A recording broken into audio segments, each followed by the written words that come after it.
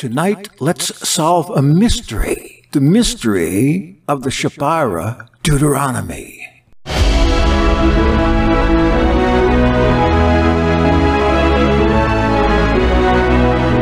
You are about to experience Jackson Snyder Presents. Direct from the Vero Essene Yahad, a Hebrew Nation radio original program. JSP is a variety show seeking out Jewish and Christian origins, religion, theology, and history, and doing so in a fashion that is both educational and entertaining. Welcome to Jackson Snyder Presents.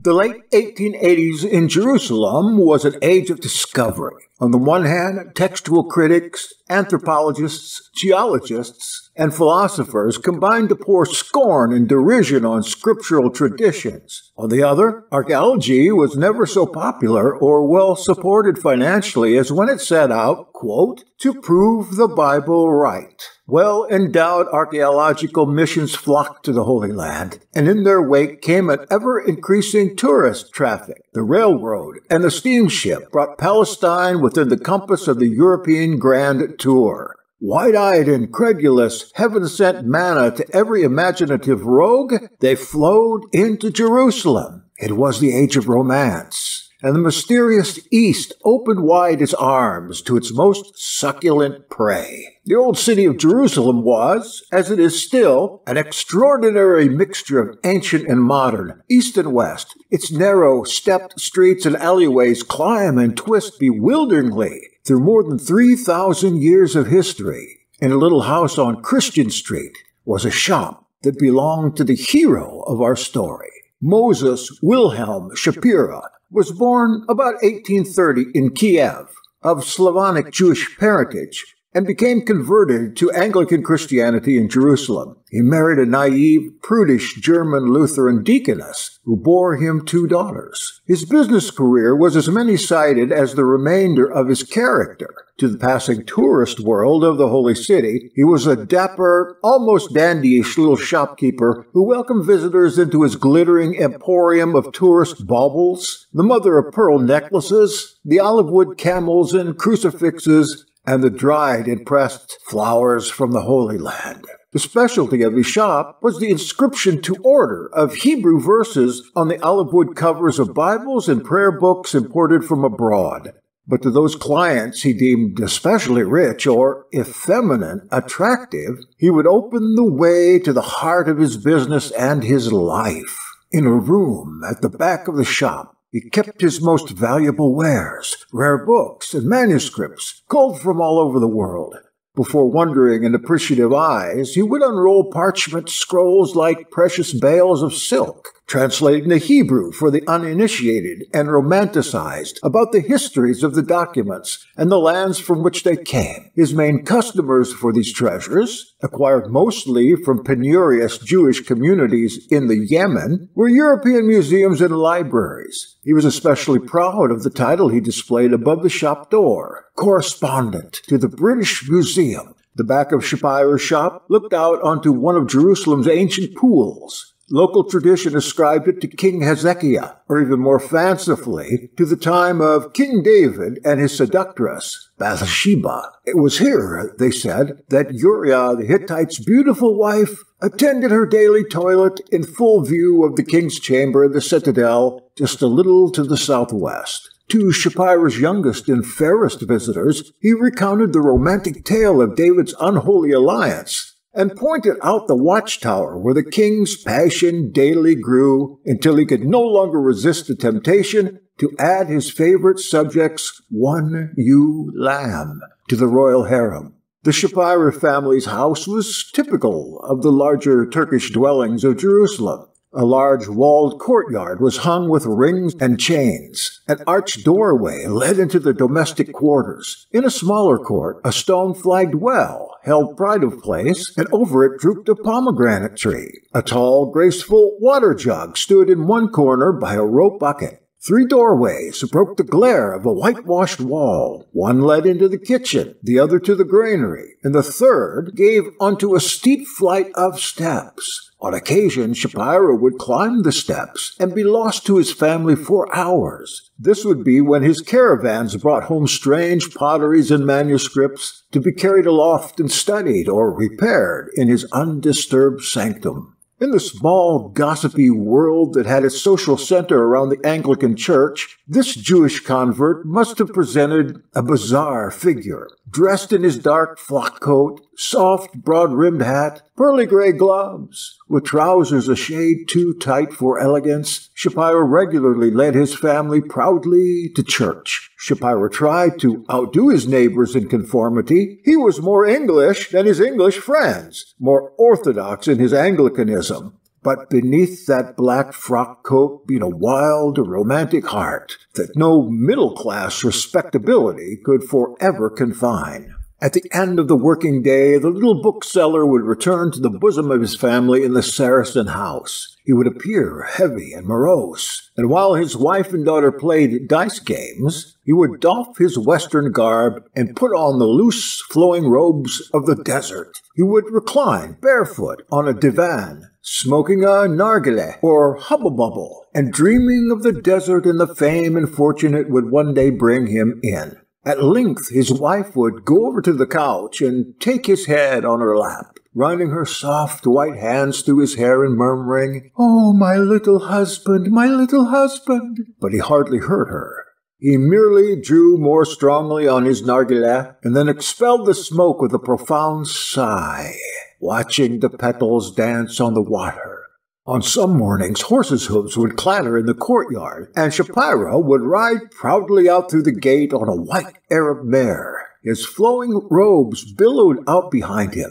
His head was covered with a silken headdress bound with golden cords. He would be gone many days. At length he would return. The whole house would become a caravanserai. Men and beasts jostled one another. Bundles lay heaped all over the yard, and from them rose the scent of roses of Jericho, balm of Gilead, and the bitter apples of the Dead Sea. Other packages were neatly stacked in a corner. Over them, a Bedouin warrior stood silent sentinel, his lance at the ready. No one was ever allowed to approach the bundles save when Shapira was present. Then Salim, the general factotum, would take his knife and split them open. Grains of wheat spilled onto the ground. But this was not the treasure they concealed. He plunged his hand further in and brought out statuettes. Little pagan figurines in terracotta that would make his daughter's pious nurse gasp and cross herself.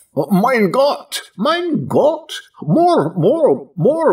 my idols. These pieces of pottery formed a large part of Shapira's more recondite stock in trade. To Shapira's daughter, they were but playthings, little dolls to whom she gave pet names and arrayed before her in school games. Occasionally, her mother caught her at this pastime and was shocked to see her daughter caressing the full-breasted and large-hipped tokens of pagan fertility cults. The next day, the caravan would have gone. Silence descended once more upon the little courtyard, but the dusty smell of the desert still pervaded the house. The king of the desert had become again the respectable shopkeeper of Jerusalem, his too-ready smile gleaming a welcome to the tourists of Christian Street. In 1868, some years before the main event of our story, a German pastor attached to the British Missionary Society had been making an expedition on the east side of the Dead Sea in ancient Moab. One day, while poking around the ruins of the biblical city of Dibon, he had noticed a black basalt stela lying half hidden in the dust. He scraped it clear and found that it measured some 3.5 feet tall and 2 feet wide and was inscribed with rows of ancient Semitic writing. The script was similar to that appearing on old Phoenician funerary inscriptions and was of a kind known to have been used by the ancient Hebrews before the exile to Babylon. About the same time, the existence of the stela came to the notice of a young French diplomat, an amateur archaeologist named Charles Clermont Ganneau. An English traveler and archaeologist, Captain Charles Warren, also learned of the stela's discovery, and both Clermont-Ganneau and Warren set about trying to have copies made of the text. With the help of local Arabs, they succeeded, but their obvious interest in the stone so aroused the suspicion and cupidity of the villagers that the locals began to believe that the black stone must hold some other attraction than the writing carved on its face.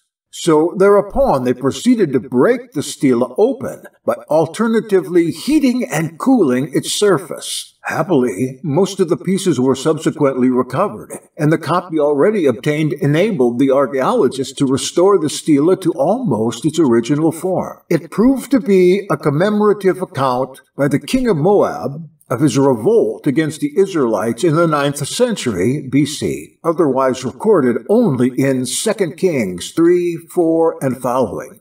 As is usual with such inscriptions, there's a certain amount of overstatement in the results of the engagement, and I quote, "Omri, king of Israel, oppressed Moab many days, for Chemosh was angry with his land.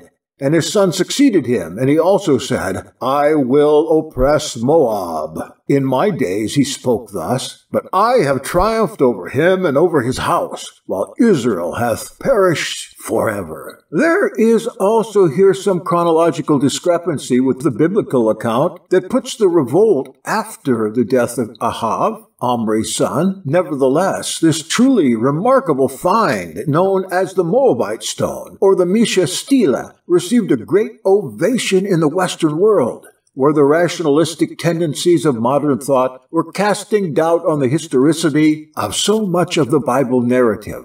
However late the critics might prove the sources of the Old Testament to be, here at last was a quite independent confirmation of the essential truth of the scriptural account. The little shopkeeper of Jerusalem dreamed of such discoveries. After all, if Clermont-Ganneau, a Westerner, a non-Semite, an amateur, could make such a world-shaking find in the country of ancient Moab, how much more fitting that Moses Shapira, by birth a Jew and versed in the languages of the ancient Semitic world from his youth, should discover something equally important that would rank him among the foremost scholars of his time. But Shapira's eagerness and gullibility led him into trouble. Over-trustful of his Arab friends and, despite his Jewish upbringing, insufficiently versed in Semitic linguistics, he had allowed himself to be made the unwitting tool of forgers. Maybe, in all good faith, he had sold to the German government in 1873 pottery vessels inscribed with Moabitish characters, similar to those found on the famous stela. He firmly believed that they were the fruits of excavations he was sponsoring in the Diban area. In actual fact, they were being manufactured locally and planted for his men to find and carry back triumphantly to Jerusalem. Years later, Shapira protested that he could not reasonably be blamed for the forgeries. In spite of his own freely expressed doubts as to their genuineness, a number of eminent scholars and travelers had urged him to buy as many of the potteries as he could obtain. A German pastor named Weiser, for one, had copied some of the inscriptions on the jars and confirmed their antiquity by telegram to the German government. Shapira was pressed to obtain more at almost any price, and to ensure that they fell into no other hands. In all this, expostulated the Jerusalem shopkeeper, he acted as no more than the buying agent for the Germans, while all along retaining his honest doubts about the authenticity of the potteries. But the money was freely paid, he says, and he was urged to search the places from which they were supposed to have come from and find more for his German paymasters. This he did, at considerable cost. But before he could realize his outlay, that French diplomat archaeologist Clermont-Ganneau had pronounced them forgeries. Clermont-Ganneau spoke scathingly of the poor bookseller at Bathsheba's Pool, who believes himself an industrious scholar. Therefore, Clermont-Ganneau was Shapira's bitter bitterest enemy, and was later to play a key role in the condemnation of the manuscript on which Shapira placed his hopes of rehabilitation in the learned world. The account Shapira gave of the circumstances leading to his acquisition of the Deuteronomy manuscript was improbable enough to be true, but it did nothing to enhance the document's chances of acceptance by the authorities. He said that some years before, he had chanced to visit the house of an old friend, a sheikh of a local semi-Bedouin tribe near Jerusalem. One of the Arabs present loudly declaimed against local people selling antiquities to foreigners. He was against the practice, not for any patriotic reasons, but simply because he believed such relics brought good fortune to those possessing them. To illustrate his point, the man cited the instance of some Arabs who, a few years previously, had been fleeing from the Turkish authorities and had sought refuge in some caves in the gorge of the Wadi Mujib on the east side of the Dead Sea. They had found there some bundles of old rags, and thinking they might contain gold, had torn off the wrappings to discover beneath only the blackened skins of ancient scrolls. In disgust, they had thrown them away. But one of the Arabs later on had second thoughts and retrieved the bundles and kept them in his tent. To the chagrin of his comrades, his action was well rewarded, for his flocks prospered and he became a rich man. Shapira pricked up his ears at the story of hidden manuscripts, for he knew the area well. It lay near Dibon, where the famous Moabite stone had been discovered. Shapira asked the sheikh to persuade the man to support his strange tale by bringing along a piece of these parchment documents from the cave. The worthy sheikh replied that he knew a man with less regard for national rights and the preservation of antiquities, one who would indeed willingly sell his mother-in-law for a few piastres. A secret meeting was arranged at a place on the road between the so-called Fountain of the Apostles and Bethany. Shapira remarks in some notes he made for the British Museum authorities that he thought the fellow's reticence was due to his being wanted for theft or murder. At the first meeting, the man handed over one small piece inscribed with ancient Hebrew letters, and Shapira gave him a few coins with the promise of more if he produced the rest of the hoard. They had 4 fruitful meetings altogether over the following 5 weeks, and on the last occasion the man said that this completed the collection. Shapira knew the man only as Salem, and thought it best not to inquire too deeply into his family name and background, for he never saw him again. And soon after the sheikh who had arranged their meeting died, he never saw him again, making impossible further investigation into the manuscript's immediate antecedents. The documents consisted of 15 strips of parchment, measuring on an average 3.5 inches by 7 inches, with a few smaller fragments. Most of these pieces were very dark, and the writing hardly distinguishable. Shapira thought that this blackness came from their being coated with some preservative agent, perhaps asphalt, since the Dead Sea was famed from ancient times as a rich source of this substance. Furthermore, some of the skins were much decayed, partly through the depredations of worms and partly from chemicals in the cave dust. The state of the skins made reading difficult, and Shapira describes in a letter how, to see the letters at all, he had to dampen the parchment slightly, when the writing would become momentarily visible. However, when the skin became too damp, the writing soon lost its luster, and he could see nothing more until the parchment dried and he could repeat the process. Later, he used spirit instead of water, and thereby speeded up the process. He noticed that rubbing and these repeated applications of moisture in no way affected the ink itself, a thing, he said, not usual in Oriental manuscripts. Shapira saw with growing excitement that the writing was in the character of the Moabite stone, a type of writing that was generally thought at the time had died out soon after the Jewish captivity in Babylon. In the 6th century BC, this script derived from ancient Phoenician and is the forerunner of Greek and our own writing. Shapira therefore jumped to the conclusion that the manuscripts must be dated to the pre-exilic period, perhaps as old as the 9th century Moabite stone, or even older, when after some 4 weeks of painstaking study, he discovered that the text was a hitherto unknown variant form of the biblical book of Deuteronomy, and his excitement knew no bounds. See, the oldest manuscripts of the Hebrew Old Testament at that time went back no further than the 9th or 10th centuries A.D., and it's on these texts that our modern translations are largely based. Could it be that these ancient strips of parchment witnessed to a form of the Mosaic Law of some 2,000 years earlier than anything previously seen? Shapira now felt it was time to seek an authoritative opinion on the manuscripts. He had contacts in the scholarly world of Germany, but his choice of confidants could hardly have been more unfortunate. Dr. Constantine Schlottmann, professor of Old Testament at the University of Halle, to whom he now sent a transcription of the new Deuteronomy text, had, it is true, supported Shapira's Moabite potteries from the beginning. Indeed, he was still vehemently arguing for their authenticity long after the rest of his colleagues had acknowledged their error. In consequence, his scholarly reputation had suffered, and he was hardly ready yet to listen to the Jerusalem shopkeeper's story of another fabulous discovery from ancient Moab.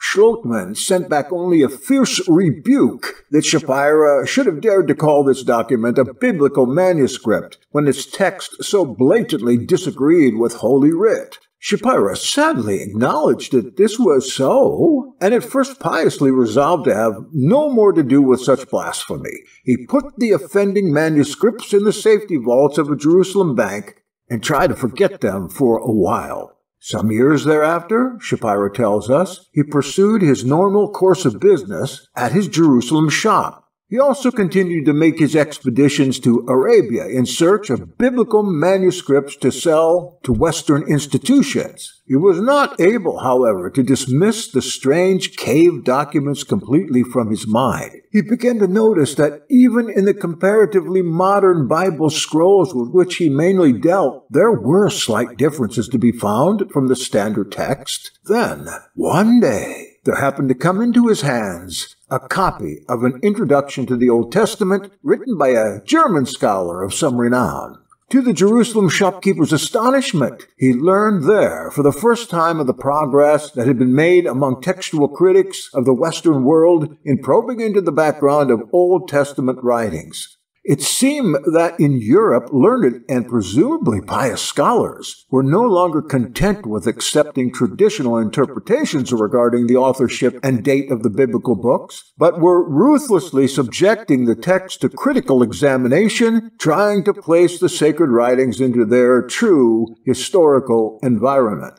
The first 5 books of the Bible, the Pentateuch, had been commonly ascribed to Moses. It was now freely admitted that a narrative which includes an account of the prophet's death could hardly have been written by him, and must have come from a later hand. Indeed, the stories were but a weaving together of at least 3 different strands of tradition, and it was claimed these could be clearly distinguished. One of the criteria for separating these sources was the name by which God was known. One tended to call him Yahweh, a word that was considered too sacred by the Jews to even be uttered. Duplicate narratives of the same event used other divine names like El or Elohim. Shapira remembered that in his manuscript of Deuteronomy, one of the differences between the new and the standard texts was that the former almost entirely avoided the tribal name Yahweh, substituting the title Elohim. Could it be, he wondered, that his document represented one of the Elohistic sources of the Pentateuch, posited by the advanced critics? He rushed round to the bank and withdrew the strips from the vaults and began to study the texts with renewed confidence. In some notes written later, we can see how he tabulated the arguments against and in favor of the authenticity of the manuscript. For example, Number 1. Only Elohim is found for the divine name, but perhaps it came from a school that knew only that name, even when Yahweh was known by more Orthodox Jews. You may contact us at Jackson Snyder Presents at this email address, veroyahad@gmail.com. That is veroyahad@gmail.com.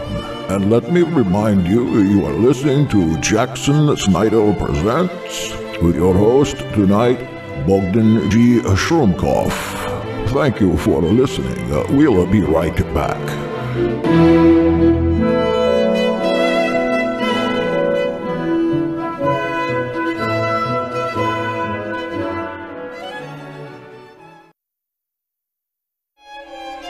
Jackson Snyder Present is back.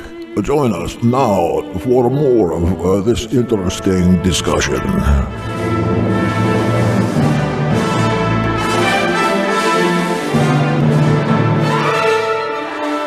Number 2, that a certain word used in the New Text is more Aramaic than Hebrew. Yes, but other derivatives from the same root are found in the Bible. Number 3, the strips were folded, not rolled like a scroll or mummy covering. Thinking of an Egyptian-type burial as the manuscript's original source, yes, but it was more than 20 years ago that the strips were found, and perhaps the folding was done much later by the Arabs. Number 4, the ink looks very black and new, and some pieces don't seem at all old, of course. But if one piece is genuine, the whole is genuine. The first owners seem to have oiled it freely to preserve the skin, and the spirit I used myself to read the writing has blackened it. Going on. That spring, the Shapiras were visited by a German professor and his wife. The scholar pored eagerly over Shapira's new manuscripts and was as convinced of their authority as Shapira. When he left, he took away with him a few fragments to submit to other Orientalists. He offered to try and sell all that the Shapira possessed to a museum in Germany, and if sufficient funds were not immediately available, to bring the matter to the personal notice of the emperor. The professor's wife began to think seriously of Shapira's elder daughter, Elizabeth, as a fitting match for her own son. Mrs. Shapira sadly confessed that they could give Elizabeth no dowry worthy of such a marriage. The fond mother assured her that if the Deuteronomy manuscripts were proved authentic, there would be dowry enough. Soon, in Shapira's mind, the dreams of riches and honor became accomplished fact. He engaged another assistant for his shop and was now rarely seen there himself. He bought his younger daughter a pony and engaged a groom to lead his mounted charge through the crowded streets to school and back again. "Is it not so, Papa?" his younger daughter would say, "that when you have sold the Deuteronomy, you will buy all Palestine?" By May 1883, Shapira had completed his re-examination of the Deuteronomy fragments. He was now more than ever sure of their genuineness and was prepared once more to brave the onslaughts of his German critics. His thoughts turned toward taking the strips to Europe and displaying them himself before the scholars.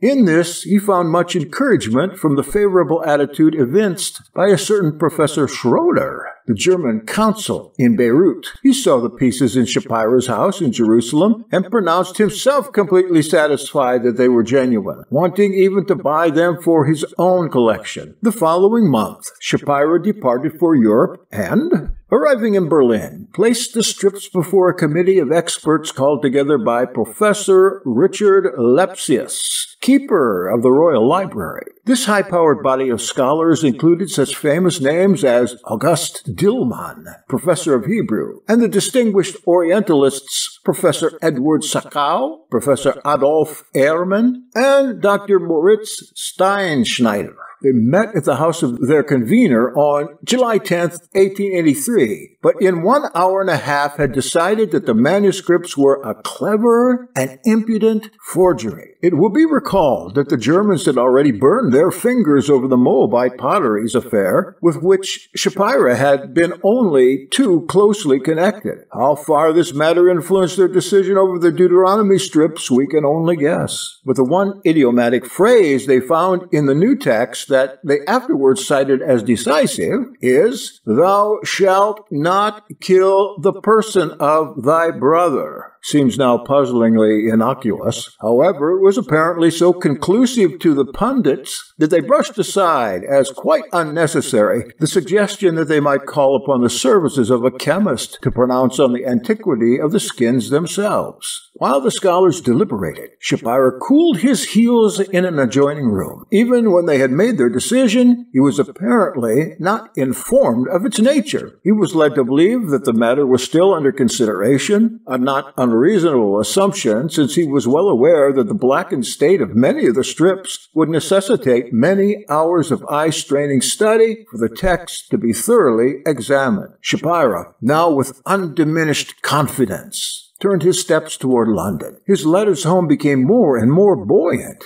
He reported that his interviews with the German scholars had been most encouraging, all declaring for the authenticity of the Deuteronomy Strips. The Berlin Museum, he said, had even reached the point of discussing price, and he might have accepted there and then had not his German professorial friend urged him to try for greater rewards elsewhere. Let Mr. Shapira do nothing in undue haste. Let him try Paris or London, and in particular the British Museum, where he had already many friends. England, after all, was famous as a country of passionate amateurs in all matters affecting Hebrew scholarship.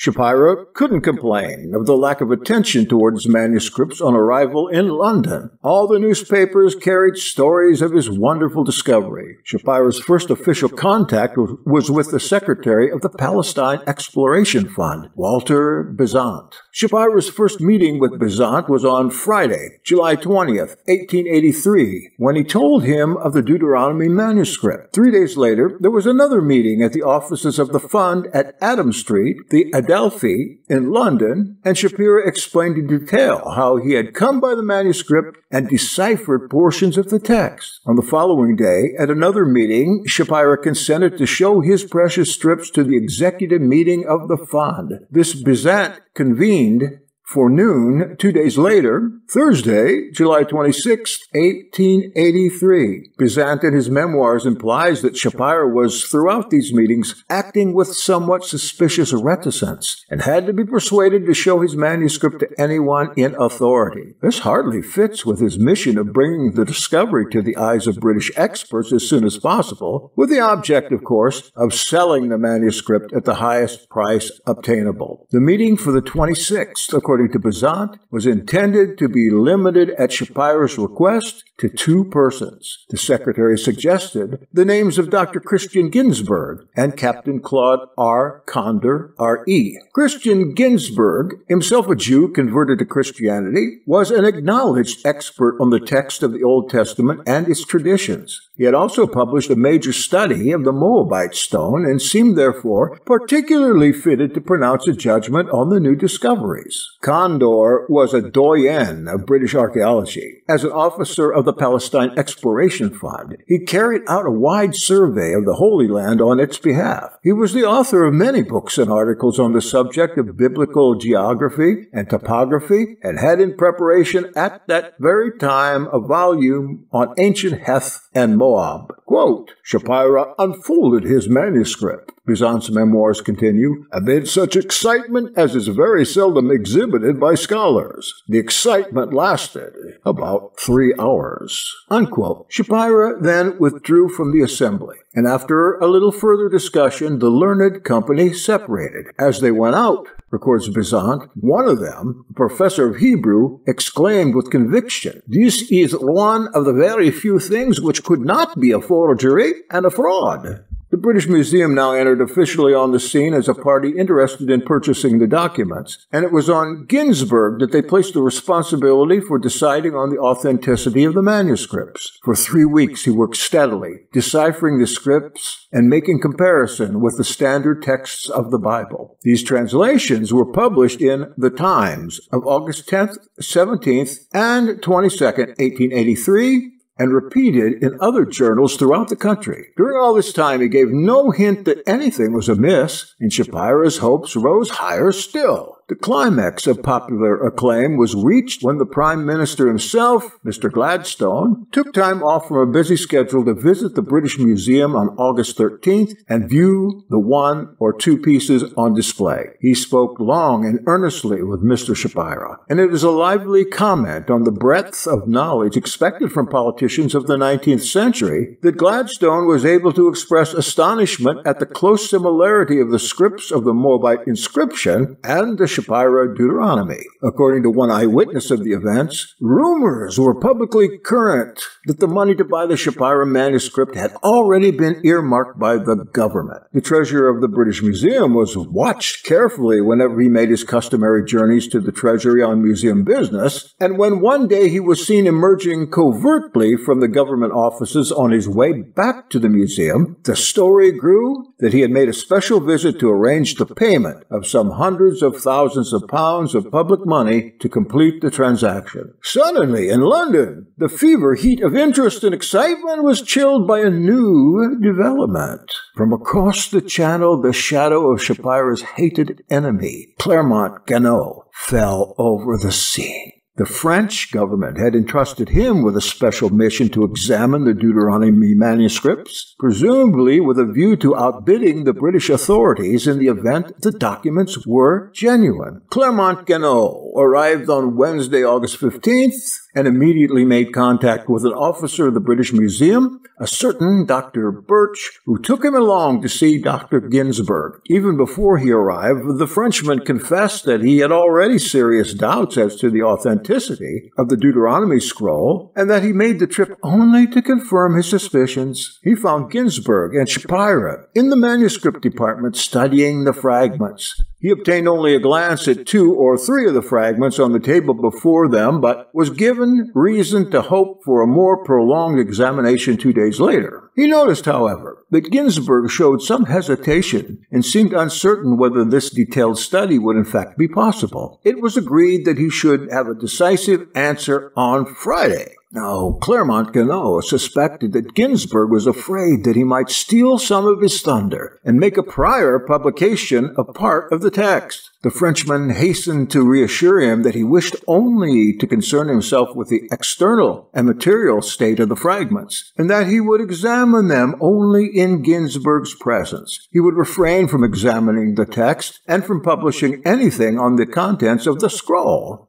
For one who was supposed to be making a thoroughgoing appraisal of the manuscript on behalf of the French government, this might be thought to be an extraordinary self-limitation. However, on Friday, when he went again to the British Museum, he was not even allowed this fleeting examination. Mr. Bond informed him that, to his great regret, he was unable to submit the fragments to him. Their owner, Mr. Shapira, had expressly refused his consent. Good for him. As Clermont-Ganneau later dramatically recounted the story in long articles to The Times published in its issue of August 21st, he almost despaired of achieving his object. He did not, however, he adds, lose courage and set to work with the meager means of information at his disposal. He had very briefly looked at the 2 or 3 pieces on which Ginsburg had been working during the first visit. Furthermore, 2 fragments had been displayed for public viewing in a glass case in the manuscript department of the British Museum. Unhappily, this case was very ill lit and difficult to access because of the continual press of eager sightseers thronging the room.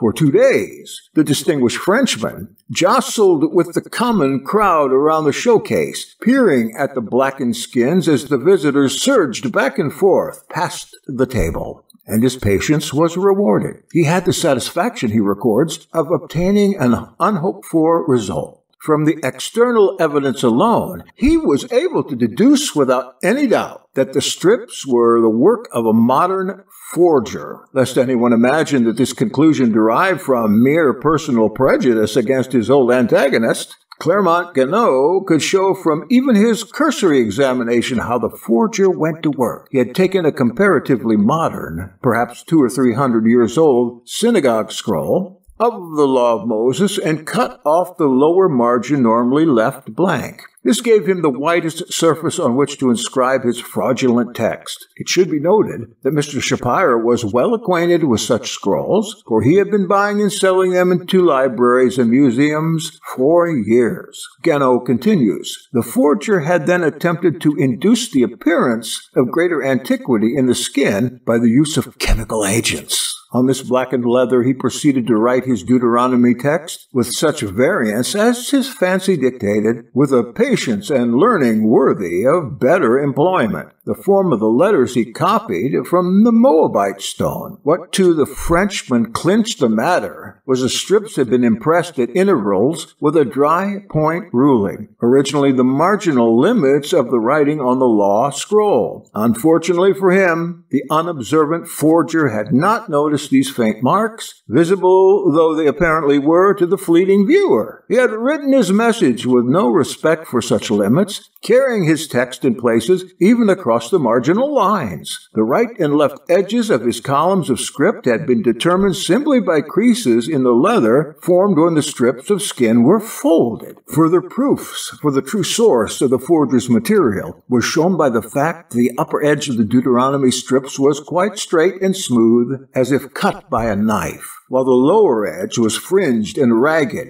as one would expect from a well-used synagogue scroll. Again, such a scroll consists of several skins sewn together at the edges to make a continuous strip of writing material. Clermont-Ganneau had noticed that at least one of the Deuteronomy strips was composed of two similarly sewn pieces. It would be interesting, he suggested, to make a close examination of the thread used in such a seam. Other points that might engage the attention of investigators more fortunate than he in obtaining access to the strips included examining closely the upper edge of the strips to see if they could detect traces of the tails of square Hebrew characters, remnants of the original text. They might also study the backs of the strips to see if they didn't differ material from the appearance from the face. Possibly, this singularly inept forger had left them in the original condition of the synagogue scrolls from which the strips had been cut. It should also be possible, by measuring the breadth of the strips, to deduce the original size of the synagogue scroll that supplied the forger with his raw material. The day following the publication of Clermont-Ganneau's letter to the Times, Ginsburg made his report.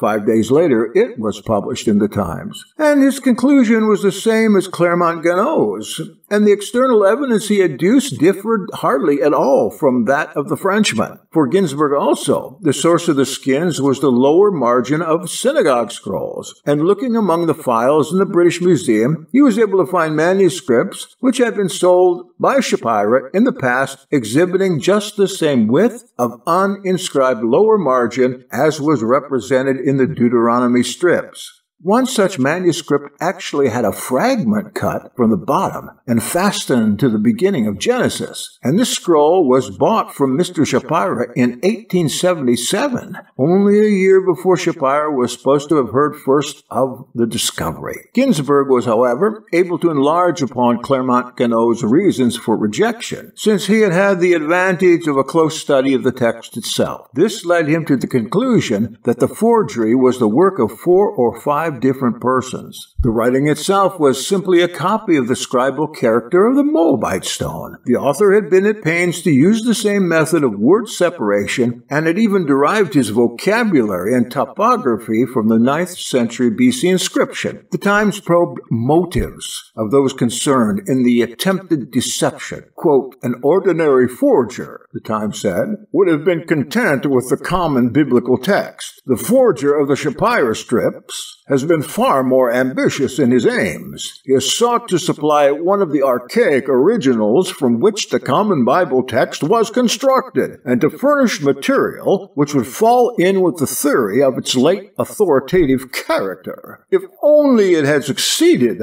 how rich and famous a man would Mr. Shapira have become." The writer goes on in a semi-jocular vein to suggest that Mr. Shapira could best spend his time now in tracing the person who had succeeded in duping him. Shapira's agony is reflected in a letter still in the files of the British Museum. written in an agitated hand. It's dated August 23rd, 1883. And this is the letter. Dear Dr. Ginsburg, you have made a fool of me by publishing and exhibiting things that you believe them to be false. I do not think that I will be able to survive the shame, although I am yet not convinced that this manuscript is a forgery. I will leave London in a day or two for Berlin. Yours truly, M.W. Shapira. The Times reported, Shapira is so disappointed with the results of his bargain that he threatens to commit suicide. This we venture to think he will not do. He has survived the Moabite pottery fraud, and he will probably survive this one. Thereafter, Shapira embarked on purposeless and half-demented wanderings around Europe. Writing letters home he never posted, abandoning portions of his luggage in each place he stayed. In March 1884, he finally arrived at a small hotel in Rotterdam called the Blumenklau, the Valley of Flowers. On March 9th, 1884, he put a pistol to his head and ended his agony of mind forever. I'm looking at a picture of the letter he wrote to Ginsburg, and yes, the hand looks very agitated. The notorious affair of the little Jewish Christian dealer from Jerusalem and his oldest Bible manuscript in the world was over. And what I have just read is reprinted from John Allegro's The Shapira Affair. The remainder of the book is devoted to building a case for the possibility that the manuscripts might be authentic. Allegro believes that the Deuteronomy fragments may have been produced not in the 9th century BC, as Shapira contend, but in the years shortly before the beginning of the Christian era by a Jewish sectarian group akin to the people of Qumran who produced the Dead Sea Scrolls. Indeed, it was the discovery of the Dead Sea Scrolls that raised the possibility that Shapira documents may have been genuine. And this author, John M. Allegro, was on the original Scrolls team, an expert in Aramaic and ancient texts, the only non-Catholic on the team, and he published so quickly, made the rest of them mad that they threw him off the team. Allegro also died in some strange manner. But there are some radio interviews from John Allegro that are worth listening to if you're interested in this kind of stuff, right on YouTube. Going on, unfortunately, the Shapira fragments themselves, have completely disappeared, having been seen last in London in 1887, shortly after they had been offered at auction by the still famous firm of Sotheby, Wilkinson & Hodge, today Sotheby, Park, Burnett. In 63 to 64, Allegro himself briefly explored the east coast of the Dead Sea, the area from which the Shapira fragments were said to have come. He found in the upper Mujib, or Arnon Valley, climatic and geological conditions similar to those on the west coast at Qumran, where the Dead Sea Scrolls were discovered. There he found a naturally dry climate coupled with the presence of impermeable limestone caves. Limestone itself is a drying agent, leading him to the conclusion that a truly early biblical text could have survived 19 centuries in that location. Both 19th and 20th century critics had argued that conditions on the east coast of the Dead Sea are not equivalent to those of Qumran. As to the authorship of the manuscripts, Allegro has been convinced by evidences from Masada and Qumran that entire religious communities fled the mainstream life in Judea during the 1st and 2nd centuries, before and after the birth of Jesus. Allegro agrees with a suggestion Shapira himself made that the fragments may have been part of the religious possessions of such a community of that period. From Masada and from the works of the Jewish historian Josephus, Allegro finds evidence to support the theory that such groups were not unique at the time and could have existed on the east coast of the Dead Sea as well as on the west. Although the documents themselves were written in Paleo-Hebrew, differed markedly from one another in color, and were obviously cut from the margins of Torah scrolls, Allegro finds these facts compatible with his hypothesis that the manuscripts were authored by a sectarian religious community in retreat. He argues that an understandable shortage of writing material would occur under those circumstances, and that the use of the antique Paleo-Hebrew script is reflected in finds from the Qumran library. As to the content of the manuscripts, Allegro cites two precedents, one from the Qumran Library and one from Egypt, for a much abbreviated biblical text interspersed with passages from other parts of the Pentateuch. And that's close to the end of this particular document, including this segment from the Shapira Affair by John Allegro. It seems like the Shapira strips are getting a lot of attention these days. I've seen writings on them in the last couple weeks by a number of scholars, like they just popped up or something. I learned about these things long ago, probably 20 years ago, and I bought Allegro's book, and I was fascinated. I, for one, considered the jealousy and competition between scholars then and now, and I believe it is perfectly possible that the same competition, the same desire to put the little man down, caused these noted archaeologists, noted Hebraicists, Clermont-Ganneau, Ginsburg. The terrible thing to me is that this manuscript was put on the auction block, and now it's gone. Havarim, we're going to have to finish this up tomorrow night. I'm out of time now, but in the next segment, I will read you that manuscript, and you will wonder. You have been listening to Jackson Snyder Presents on Hebrew Nation Radio.